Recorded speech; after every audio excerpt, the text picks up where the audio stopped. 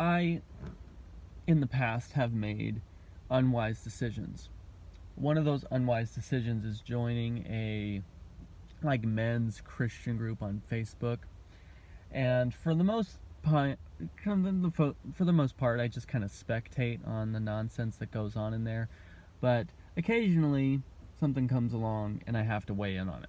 And it was a subject of discussion that asked why it is that Christians have idols, specifically the image of the cross. Why is it that Christians have these idols that they wear, let's say, on their clothing, etc., on chains, in their homes, on their walls, on their churches and steeples? Why do Christians do this? It's clearly idolatrous and a breach of the second commandment, right?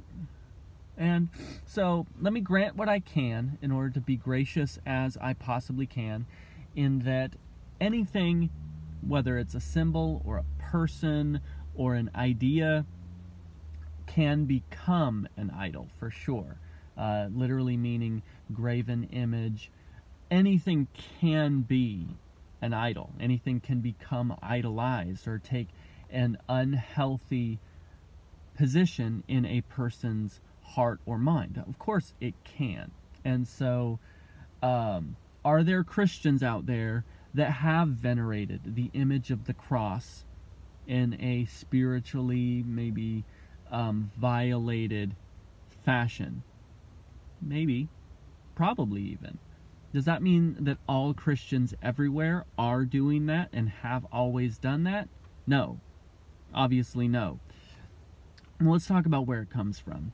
So initially, nobody wore an image of the cross. No one would have put such a thing on their homes or in their places of worship. Nobody would have done any of those things because of the fact it was and remains one of the most horrendous forms of execution that mankind has ever developed. Invented originally by the Persians, was most certainly perfected by the Romans as a means of torturing dissidents to death. And it was incredibly effective at doing so. And its effectiveness is in kind of multifold fashion. First of all, it put dissidents to death, which was its intention. And it did so in an incredibly painful, arduous fashion that prolonged their suffering as long as humanly possible. And so it became a symbol of the most painful way, honestly, that a person could die, that a person could imagine dying. It was is basically torture and execution all in one.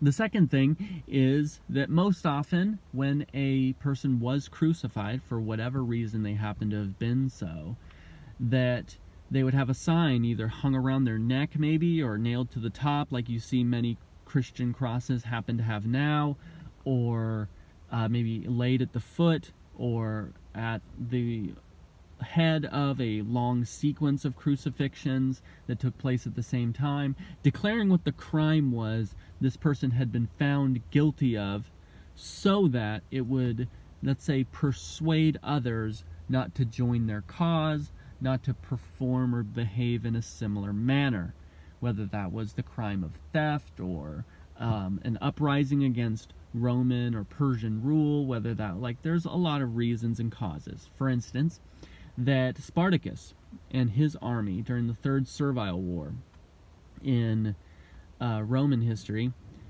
supposedly 6,000 of them were crucified on the same day by Marcus Crassus.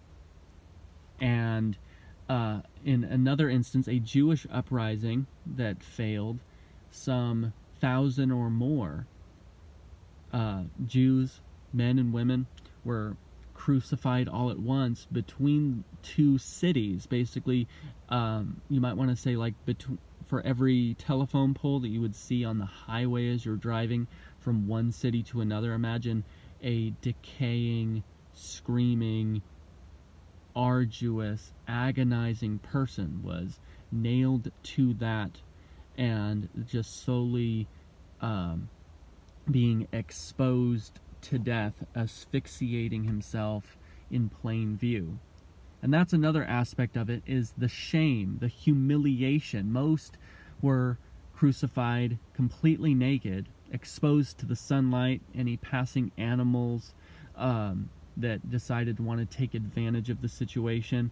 And so it was an object of shame being heaped upon this individual, aside from simply the pain and torture and ultimate death that they were suffering. It was considered in this way to be so horrendous, so undignified, that Roman citizens were actually exempt from it. And whereas women were at times crucified, they were mostly exempt from it as well, because it was considered too dishonorable for them as the fairer sex to be subjected to it. And in the event when a woman was subjected to such a tormentous death, they were usually nailed with their face towards the spike or towards the cross itself, to not have to look them in the eye as they suffered. Because of this, because of all these features that surrounded this unfortunate reality of the past, nobody even discussed, talked about, or would have been seen with a symbol representative of a cross or of a crucifixion until roughly 3 centuries after the last one had been performed and the practice had been outlawed, because it took that long for the collective memory and its subsequent kind of communal trauma to subside enough where people could begin to affix to this icon, this symbol, this image, a different meaning. And one of the first to come along and do so was a man named St. John of the Cross, and he's called that because of his association with this symbol, that he became very, let's say, passionately focused on death. And that he is known for being one of the first to ever put crosses in his decor. He would put them, he had an entire room where basically they were just all over the place inside, like it was a Hobby Lobby section of crosses, because his idea is that he wanted to keep what was called the spiritual practice of mortification, literally meaning to die, in front of his face. And it's a Christian practice to do so anyway. It's something that Charles Spurgeon and C.S. Lewis and various other Christian authors, etc., have talked about. But the mortification of the flesh for the purpose of spiritual purity, that without holiness no man can see God, and therefore it is necessary for a person to put the idea of death before themselves. Jonathan Edwards, in one of his resolutions, said that he will seek to keep the idea of death before himself as much as possible, so that when the day comes that he should face death, he will be familiar to it. And so it's a very Christian concept, and so this symbol, the cross, became a means of displaying that. And that he is also known, St. John of the Cross is, for even having used open human skulls for drinking and eating vessels, because he wanted to keep that. Even his nursing of his bodily needs, he wanted it to be surrounded and inculcated with images of death, and that he had skulls and stuff that he used as icons as well. And so that's kind of where we see this thread starting to come into Christian practice.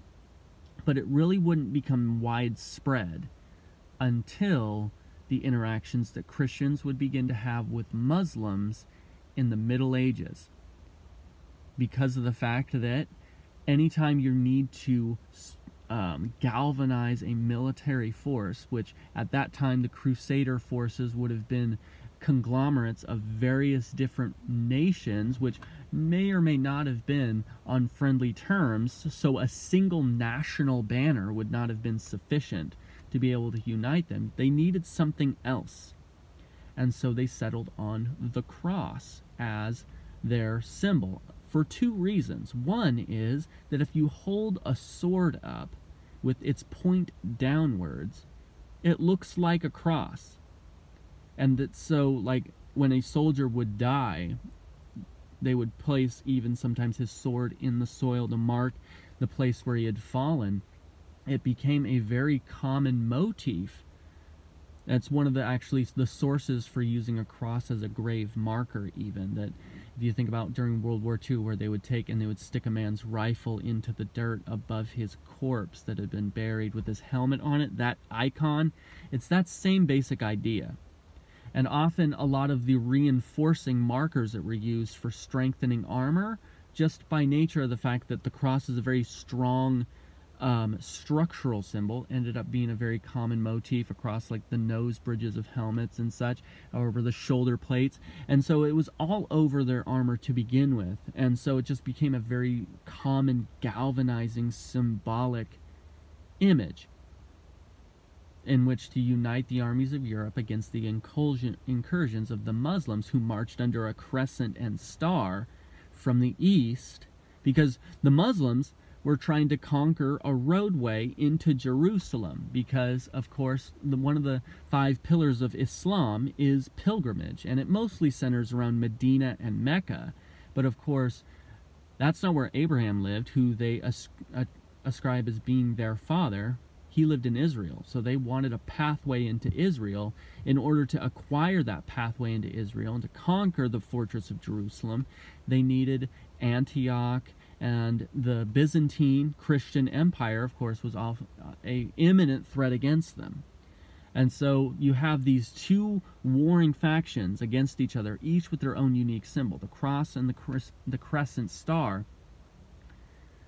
It became a common motif to put crosses on the tops of steeples or on the tops of minarets throughout the Middle East as a symbol to indicate where pilgrims in travel could find respite and friendly fellowship, where they could find resources and safety.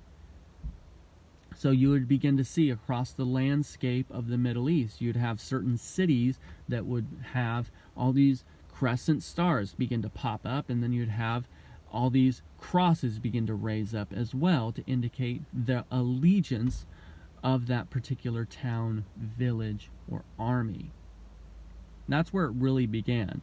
And it has lost a lot of that kind of militaristic essence to it, of course, over time, but it is still a symbol for the purpose of identifying Christians in the marketplace. That's what it's intended to be. Is it still that? Not necessarily, but getting back to our central question, is it idolatrous? And again, the answer is it can be, but not inherently. And so it's up to you as a Christian to check yourself and your heart and to see where you are in regards to all of this. Because if you're not idolizing it, there's nothing wrong with it. It's what in Hebrews and Peter and Paul, writing in the New Testament, wrote that to the pure, all things are pure. But to the impure, all things are impure.